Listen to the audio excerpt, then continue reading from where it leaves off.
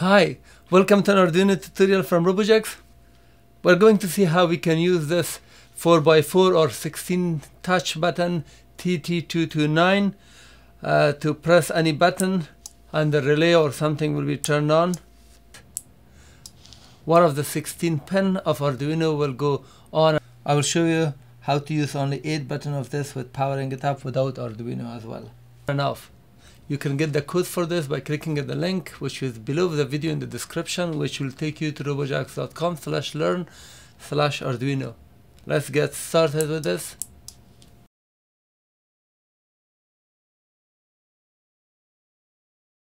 This chip is TTP229 by Tontec, and this is a capacitive touch, and they are offering different size of this chip. For single channel, which has only one, you can use it as a one touch button, and they have 4, they have 8, and then now this is 8 and 16.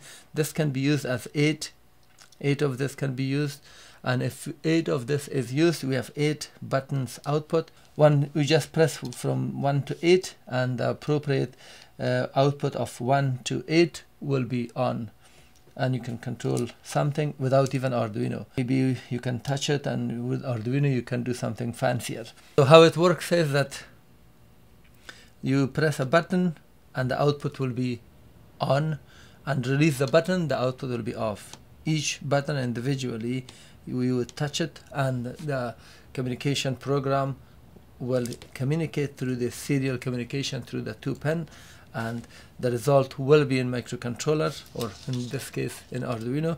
And using Arduino you can send a command through a pin to do something. In our case, I'm going to show you that when you press one pin will be out, and then 2, 3, 16 wires. I've used this from Arduino Uno. You can use Arduino Mega, that will be fine. So 16 touch button will be pressed, and 16 different output will be controlled, either relay or whatever application that you have. I was searching a lot for this to see how we can use this, and I came across this link. I came across this page, how I waste my time. Pratt's, that's the name. So he has written here, and I don't know where he got the code for this, because it has SPI communication, or maybe he has written it, I have no idea. But this was his experience, and stating that how to connect this in order for this to work, and he has tested it and also provided the link to the code. So I've taken the code and modified it for this purpose. But you can use it as a 16 channel. Originally, when you receive this, it will look like this, and I have connected these pins here, and after modifying it, so this is how it is. I have just connected these connectors, and this yellow jumper connector that you can see is just connecting the, if we call them first line, second, third, fourth, the second one, I'm just connecting it between these two. So these 2 pin will be short circuit using this jumper. So this will be connected, and in this mode, one of the button at a time will be pressed. If you disconnect this and connect these 2, you can press multiple buttons. So let's say you can press 2 and 4 and simultaneously, and the output will be detected. Here is the data sheet for this. This is from Tontec TT, and the module is TTP229 from Tontec. It can work between 2.4 to 5.5, so you can use it at 3.3 volts as well on Arduino, connecting it. And it has a lot of details, so it can be used as an 8 channel and 16 channel, and the pins have been explained here. I will provide you the link in case if you need to have a look at this data sheet.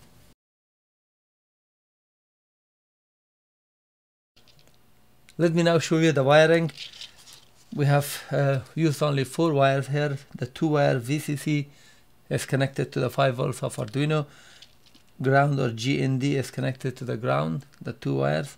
And then we have SCL and SDO. SDO is connected to pin 2, the blue on this side. That's the fourth wire connected to pin 2. The third wire, SCL, is connected to pin 3, digital pin 3.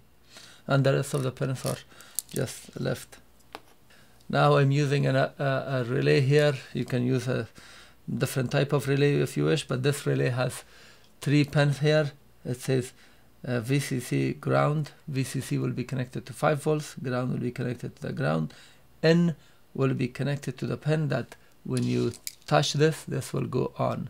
So I'm going to connect this in. I'm not going to use 16 relay, but this can control up to 16 relay, for example. And I'm going to connect this in few pins to show you. Connected now the relay to pin 4, and the same way you have other relays, you have to supply the voltage to the relay and connect it to the appropriate pin. And for your load, these 2 pins are normally closed, and these 2 pins are normally open. So you will put your wires in these 2 pins from your, let's say you're controlling a bulb or whatever it is, so you will connect it in here. This is an AC desktop bulb, and this is a power plug that I connected to the wall at 120 volts, which will turn on and off. Now at this point, I've cut one of these 2 wires at this point and twisted it and soldered it. Can be connected to relay. Job of relay is to connect this, and the AC bulb is on, or AC load, whatever fan you have, and disconnect it to turn it off. So I will be connecting these 2 to the relay. Let me now explain the code. The original code that I was searching to solve this problem was found in this address, so the credit goes to this link. SPI is a communication method that is used, a communication protocol. It's part of Arduino SPI.h. You don't have to worry, as soon as you run this Arduino program, it's included. So this line is needed for that purpose. I've modified this code so it can work easily for this purpose, so you can control any channel. We define the SCL, the clock, and the data pin. So I call it SCL. SCL is the same exact pin that is written on the board, and SDO is written. So I just put pin here so you can recognize this. I'm using pin 2 and 3 for SDO pin 2, SCL pin 3. And after that, I'm using all these pins for digital. So from pin 4 up to 13, and when the pin for Arduino Uno finishes, I'm using A0. These can be used also as digital pin. So I have assigned all of these pins, 16 pins for the output. Here the middle, you don't have to worry, and then we go directly to the setup.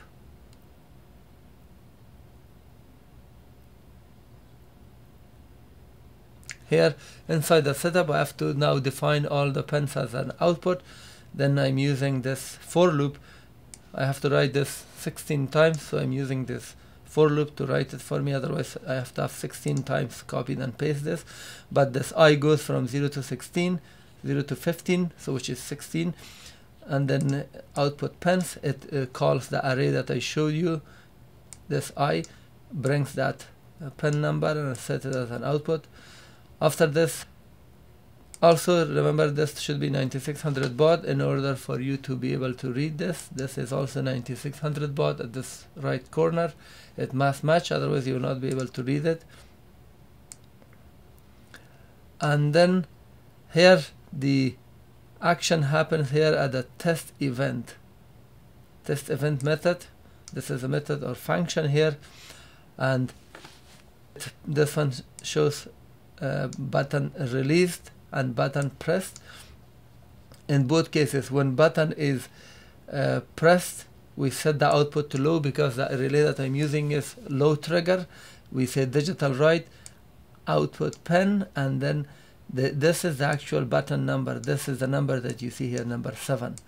Because they put up to 16, I subtracted 1, it becomes 15. So we have 0 to 15, which is 16 output. So for the button, we put this as a number and call this array value, array pins.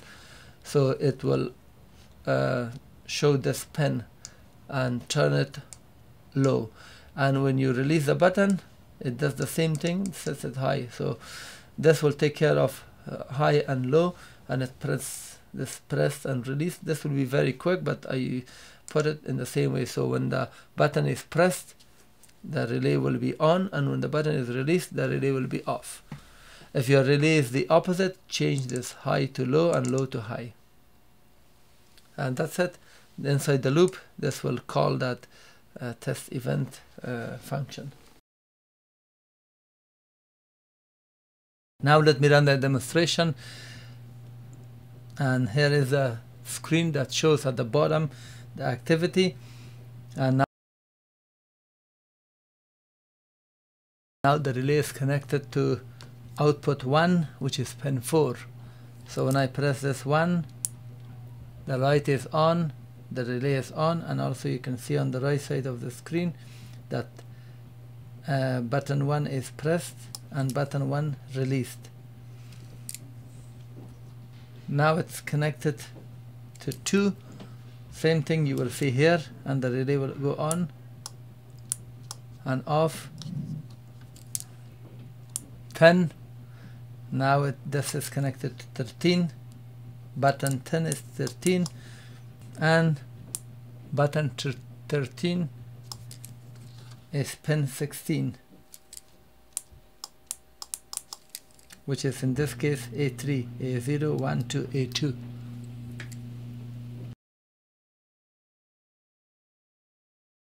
We tested this was just for normal operation, 16 buttons, 16 output, one at a time, and this is now connected.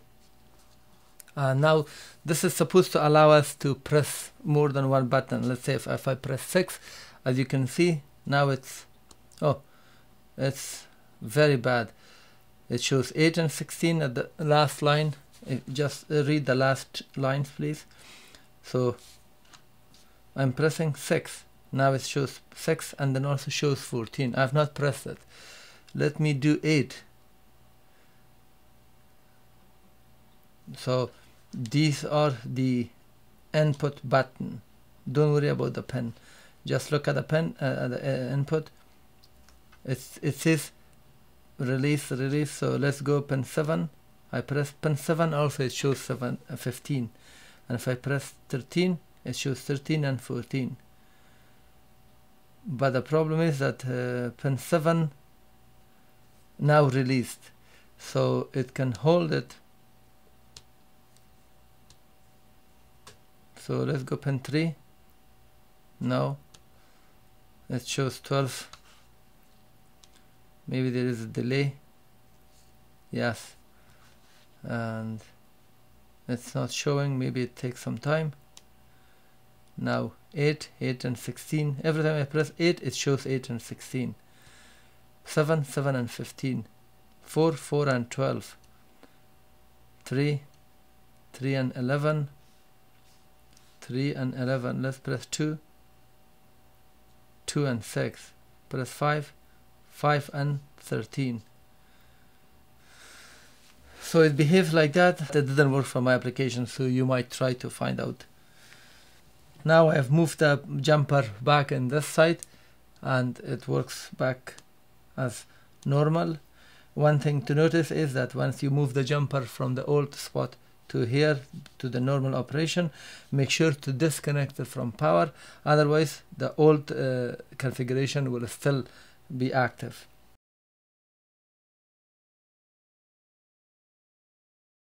Now I have removed the Arduino. It's just 5 volts power to this 2 pins, and I've removed also the jumper. Once you remove the jumper, this 8 button will work, not 16, because we have 8 output, and each button has a corresponding line. For example, button 1 has out 1, button 2 has out 2, and so forth up to 8, out 8 here. So all these are available. Now I've connected this to this 5 volt relay, and the relay is now, because I'm not touching, the output is low, and this relay is on because this is a low trigger because this is a low trigger relay, and when you press it, this goes off, on. So it's just responding. And you can use different pin of this to turn on and off your load. Thank you for watching. This was how to use this 16 button TTP229. If you like this video, learn something, please thumb up. If you have comment or question, post it at the comment section below. I try to answer and reply. For my upcoming videos, if you subscribe, you'll get updates.